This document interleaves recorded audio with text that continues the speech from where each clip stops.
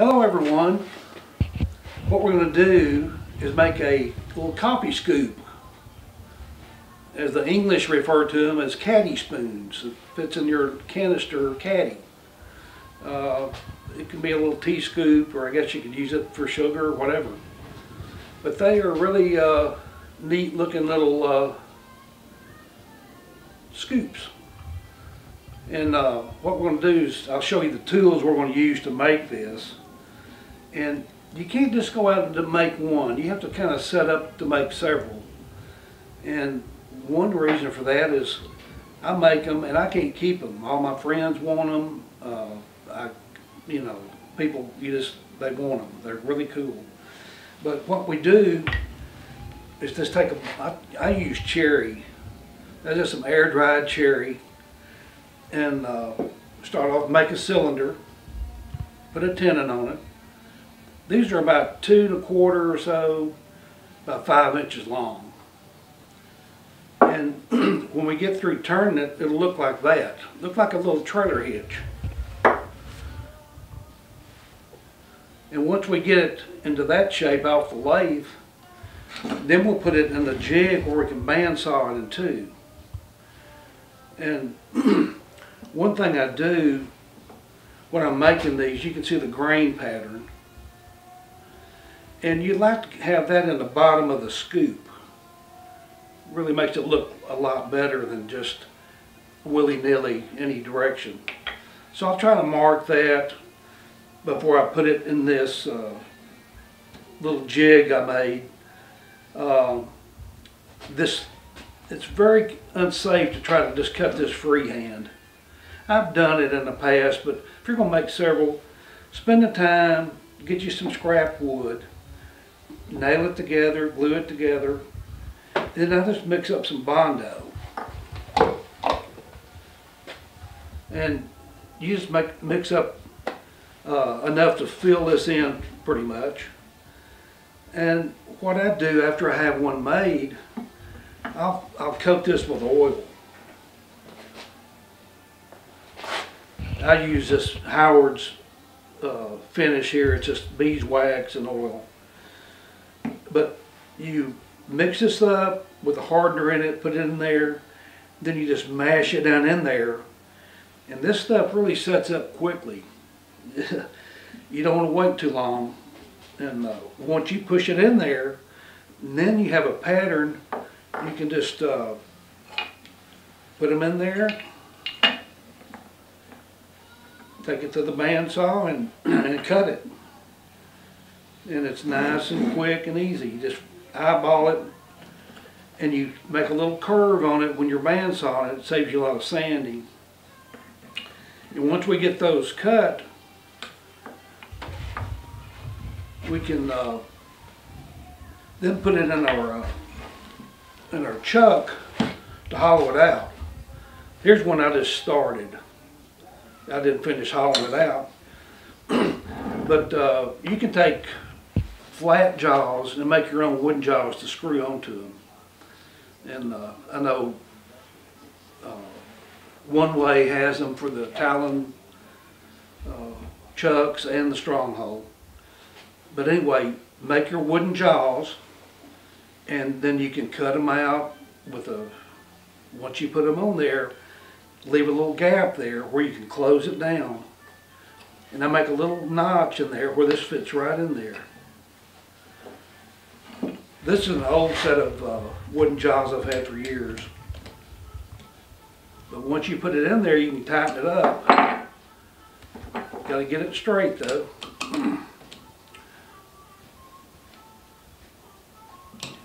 Then you can put it on the lathe and hollow this out.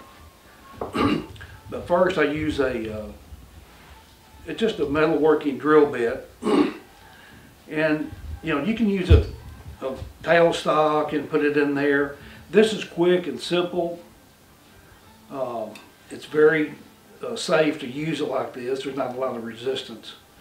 But once you get your depth, then you can take like a 3/8 spindle gouge and just hollow that thing out nice and round. And once we get it out of the chuck, Then we take it over to our sander. And I made this, it's just a block of wood. It's about 12 inches, about 3 inches, close to that. And on the end of it, it's a flat disc with 120 grit paper in there. But it's got the backup pads in there where it really does a good job and it lasts a long time. And once you get the wood cut round, drill that 1/4 inch hole in it. It's just a friction fit. You put it between centers, and then you can sand this with 36 grit or 80 grit, and you shape it. Then you can sand it on the next sand the grit down, and this is like 320 over here on this side. Once you get those three, then you can do the edges of that. And I'll demonstrate how to do that. But what I did to make this, that's just a mouse pad, a computer mouse pad that I glued on there with spray adhesive. But first thing you got to do is cut a groove in it, in a parallel groove that's straight. And then you can run your sandpaper in there. I made little wooden wedges to hold it in place. But anyway, it works great. And for the sandpaper, you can use just belt sander paper that's 3 inches wide, or you get the 4 inch and cut it in two, make them 2 inches or 3 inches, however you, I think the 3 inch works better. You got more room to work and it'll last longer. So that's the key to it. I wouldn't try to make several of those unless you had this made, and you can use this on all kind of projects, wood turning. Here's the box. I've got these, received these in, and there's different brands you get online and find them. They're, you know, probably around $15 a piece for these, but it's well worth it. And once we, while we're getting this round on the lathe, because it needs to be a complete sphere, you can do it as good as you possibly can by eye. And then I take that's just a 2 inch hole saw bit, and I ground the teeth off. And while that's turning, you can put it up there and it'll make it completely round, because they don't look very good unless they're completely round. And to sharpen that, I'll just take a diamond hone. That's a Allen Lacer diamond hone, and just go across the top of it.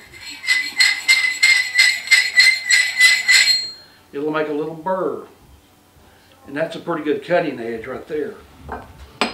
Now Phil Irons in England did a demo where I'm kind of redoing his in the way I do it. But he had a hole saw like this made out of high-speed steel. And I tried to get one, but they just don't make it anymore. His was probably 25 years old. But anyway, these will work. It helps you to get a nice round spoon. And once I put this on the lathe, I made a little sizing tool where I'll know it's the right size. Then I made a little notch on it where I can know how long to make it. Because it's very easy, if you make the handles too long, they don't go in the canister very well. So anyway, you know, you could make one of these out of plywood or whatever, but that little piece of scrap aluminum. So now what we'll do is go to the lathe, and I'll turn one. I'll show you how to do it. Okay, we're going to take our little cherry block here, about 5 inches long. Put it in the chuck here.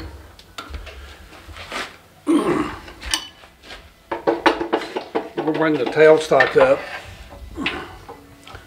I always bring the tailstock up for safety reasons. It'll help support that. This is already at least round, but we've got to size it. And what I'll use is a bidan to size that.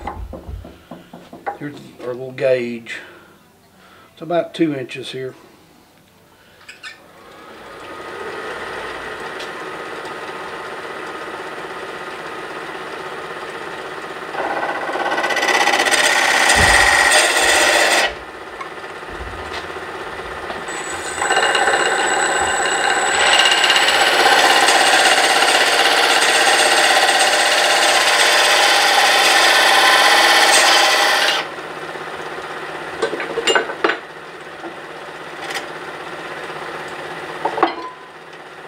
Once we know the size of it, then we'll get a roughing gouge and bring it all down to that 2-inch diameter.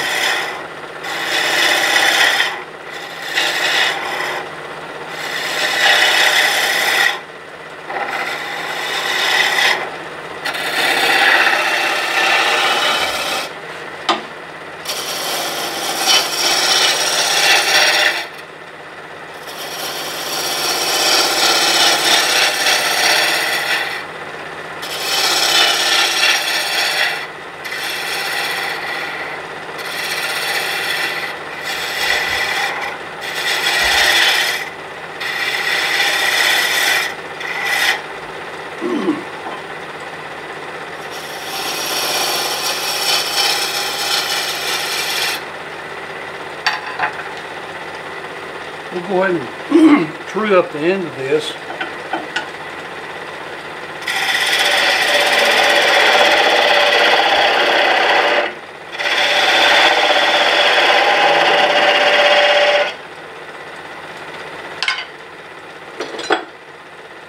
Take our little sizing tool, this is the length of it, our little points here. Just touch it to it. And I made these points a little bit long. I'm really going to cut it just a little fraction shorter. I'll take my bidan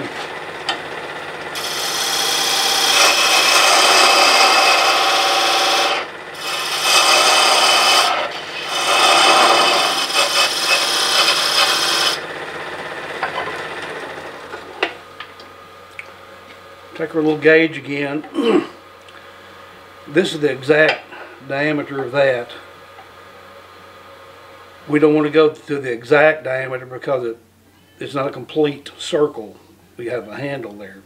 So we're going to bring it back about an 1/8 of an inch to 1/4 of an inch. A little shorter there.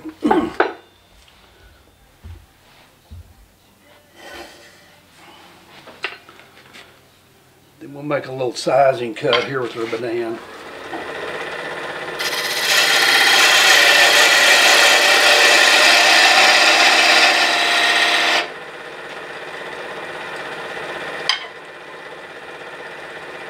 Now we know the center of this is right in that area.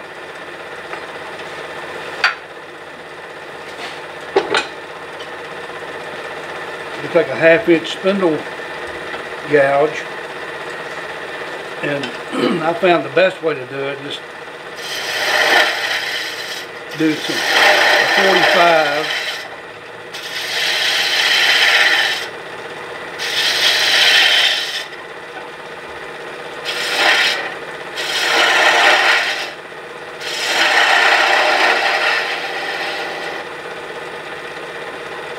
Then that way at least the corners are knocked off.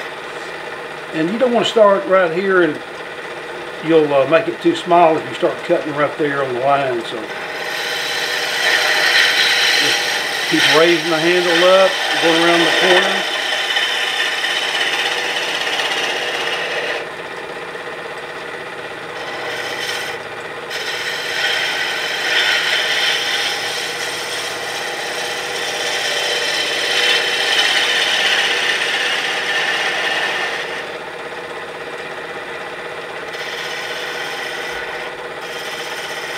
You just have to look at the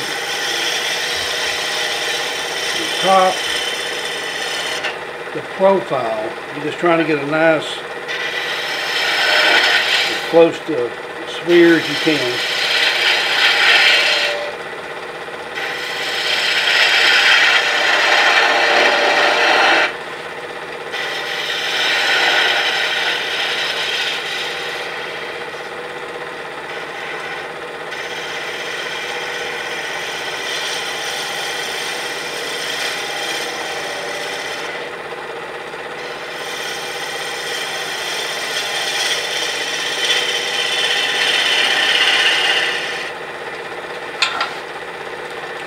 We can go ahead and pull this tailstock out of the way.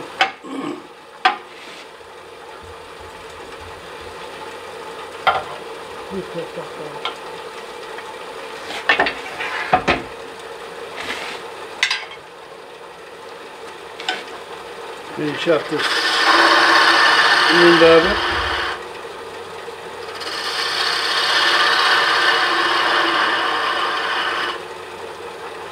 You start here and you just keep, you have to continually bring that handle up to follow that curve.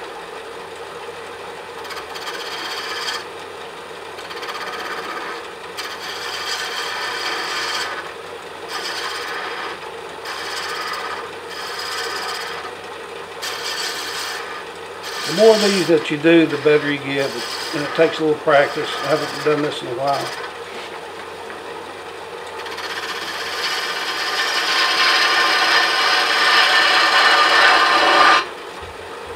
Once you get, you know, that's pretty rough right there, but we're going to fix that. With a little hole saw.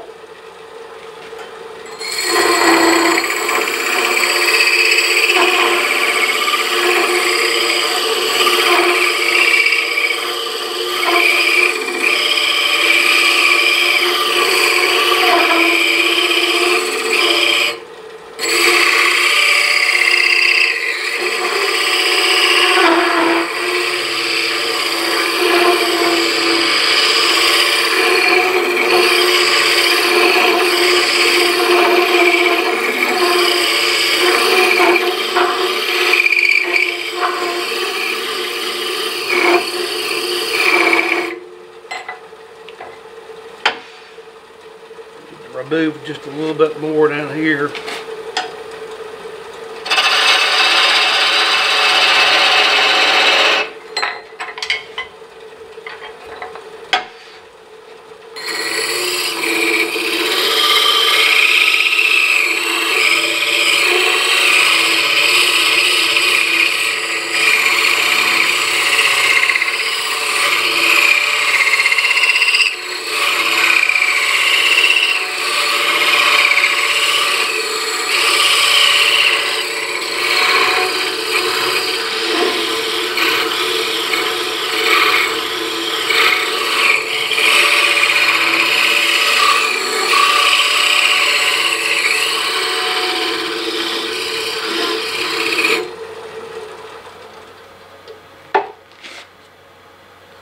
Now that's pretty, looks pretty good. We can go ahead and sand that. Well, let's go ahead and we can turn this part of the handle, get it headed the right direction, and we can sand it. Okay. I lost my. Okay. What you want to do is have this, the end of the handle, a little smaller than the sphere. So we'll bring it down just a little bit.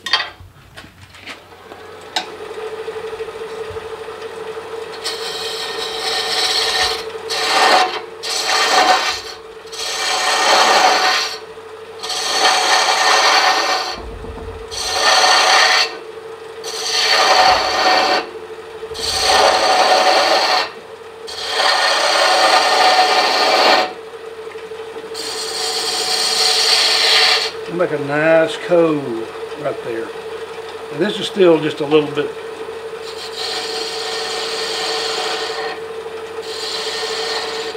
bigger than I want it, bring it down a little bit. Take her down.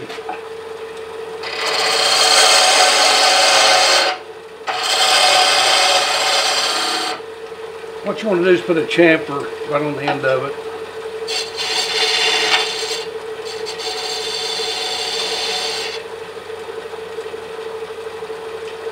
Looks pretty good.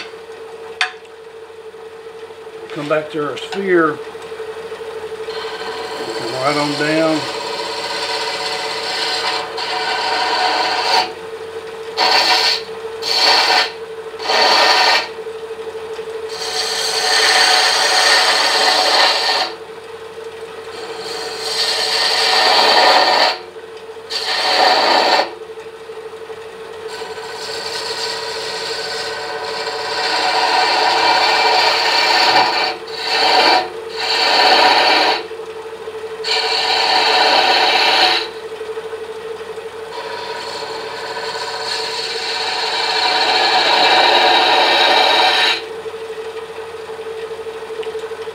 It's like on any cove, you come from one side and back from the other. If these handles aren't shaped right, the whole thing, it just doesn't look right.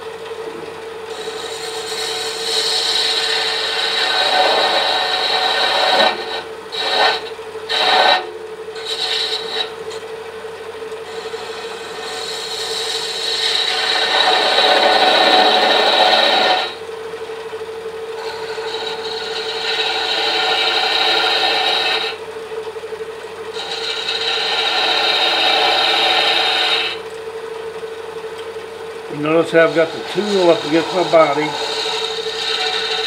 and I'm using my whole body to stabilize that.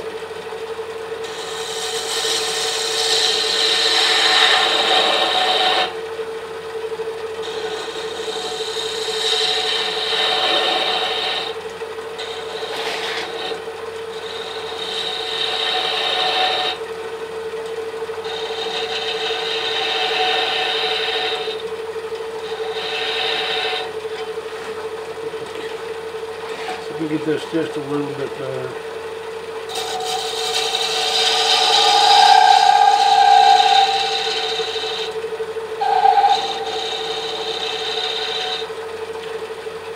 Okay.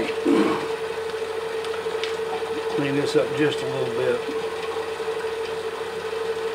Shadow there.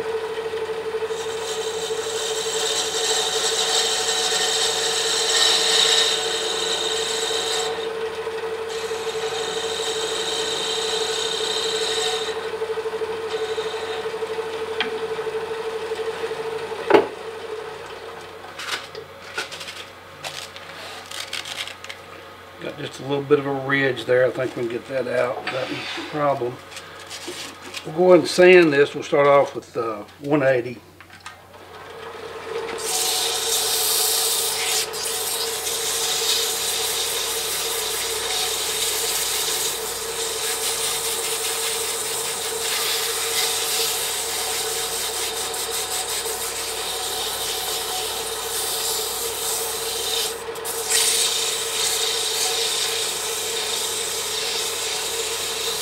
Yeah, you want that cove, you don't want any flat spots or high spots on it.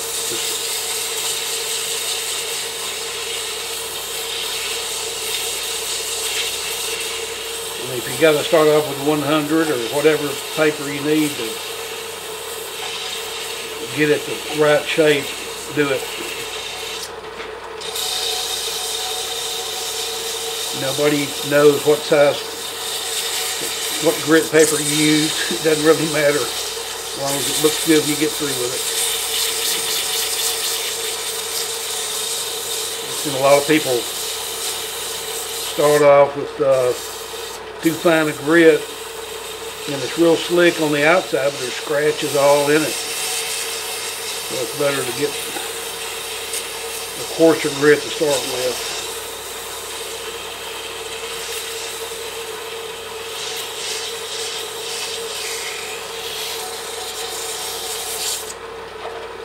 temperature 180.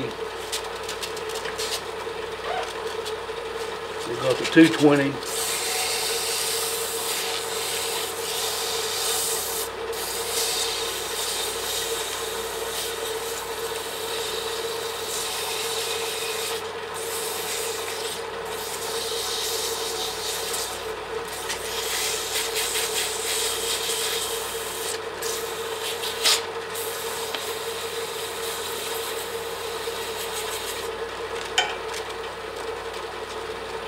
We got a little 320.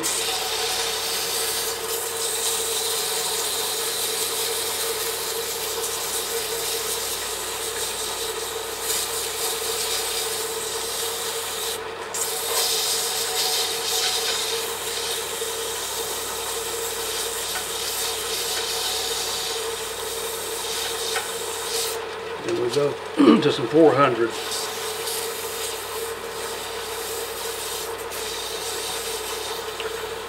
Yeah, if they're not sanded good, they just don't look good. If they're not sanded up to about 400.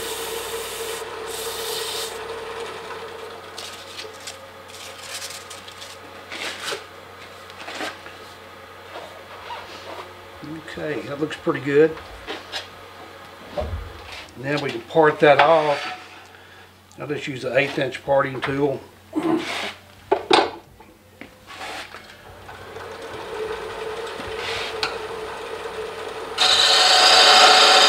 And if you angle it in a little bit, it'll save you some sanding time. Might make a little relief cut.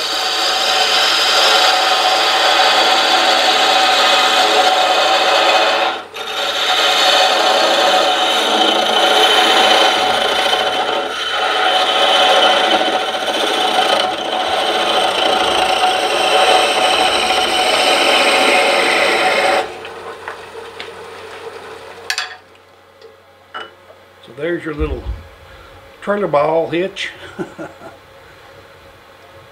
So now we can go over and put it in our jig and bandsaw it.